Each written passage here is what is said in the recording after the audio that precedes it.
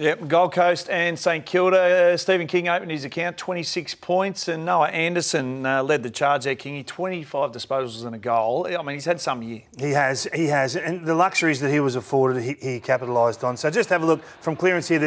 There are clearances and there are clearances. So this one here, all day they were able to surge run from stoppage and get terrific territorial advantage on the Saints, who weren't really engaged in the running battle, to be fair. They've been terrific most of the year, but Anderson just showed them a work rate they weren't prepared to come with. And it happened time and time again. It's not really about basic numbers, but it was their best performance for the year in terms of gaining metres from stoppage. And it's a heavily tracked asset across the competition. So you can see there, he just is a corridor runner. So there's his likely opponents, Sinclair and Crouch. You can pick whoever it was at the stoppage, doesn't really matter. But he's putting 80 metres on them in a matter of moments. They didn't turn up, the Saints. They really didn't. And I can understand why Ross was so disappointed, because this has nothing to do with talent.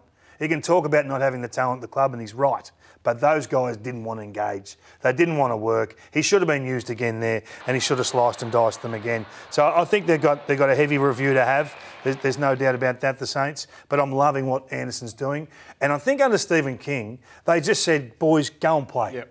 Take the burden off the shoulders and just express yourself. And we did the game together, Joey. It was great to see them play like that. It was different. There was creativity. They played on more. They handballed more. They rewarded the runner when he turned up more. So they're going to be a dangerous team to play in the back half of the season. No one gives them a chance to make the 8, but you just never know when they play like this. Yep. They've got ball winners. And they've got the edges. Ben King's in horrible form, but it could come quickly. All right, I'm going to open with my first crack, boys. Go for it, I'm going to talk Ken Hinkley, and I'm going to call it Any Given Sunday. I'll get to that in a minute. But I just think the Kenny novel, everyone thinks they've read it. I just think it's got a few twists and turns left in it. And we know the contract negotiations are off until August, and Gold Coast have a vacancy now. And there's plenty of talk around Damien Hardwick, but I just want to focus on Ken and his contract and what it presents, because I just think, and this is my own opinion, this is not anything else, I'm not privy to where his contract negotiations are at, and I just think the fact that Ken has seen the good, bad and the ugly with Port Adelaide, and last year was ugly. This year, it's fantastic. It's not good, it's great.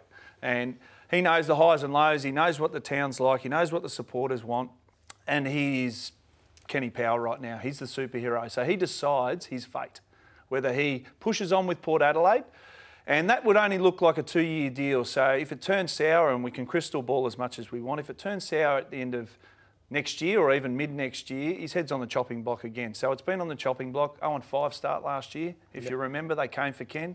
He's withstood that. So he showed his worth in terms of his integrity and what he can do.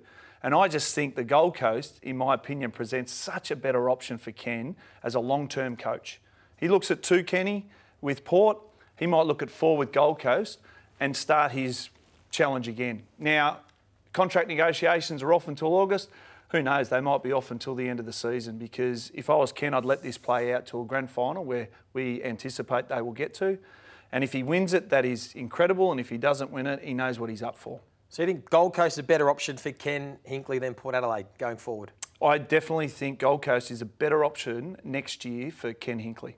I truly believe he has got everything out of this group, and we're seeing the ceiling right now. And I know he's got young kids and they're on long-term deals, but I just think, and I'm going to bring up something, 11 years. So I did a little bit of research on coaches. So 11 years is about their expiry date at a club. So you look at Mark Thompson. So Mark Thompson, 11 years. Paul Roos, 9. Brad Scott, 10, left North Melbourne.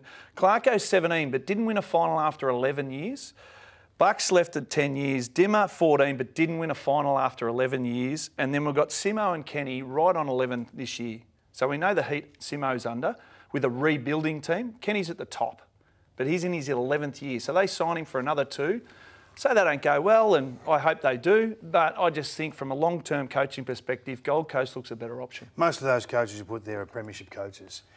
Ken's not a premiership coach. Does he have more opportunity at Port Adelaide in the next 2 to 3 years than he does with the Gold Coast? But what does success look like? If it's premierships, Port Adelaide. If it's... Well, that's it, isn't it?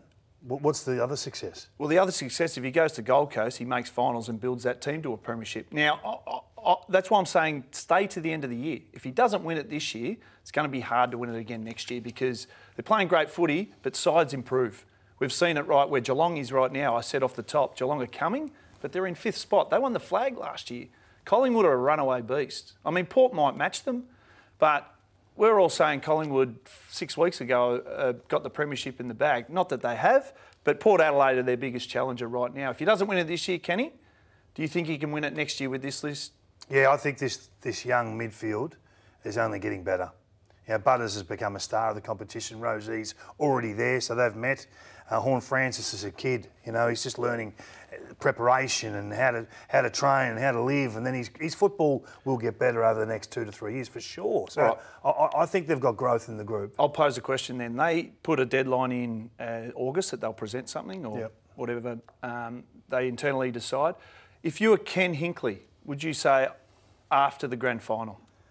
Not if it's a reasonable contract. If it was a 3-year deal on adequate money with bonuses built in, if you did win it within the 3-week sort of time frame, then I don't see any reason why you'd want to leave.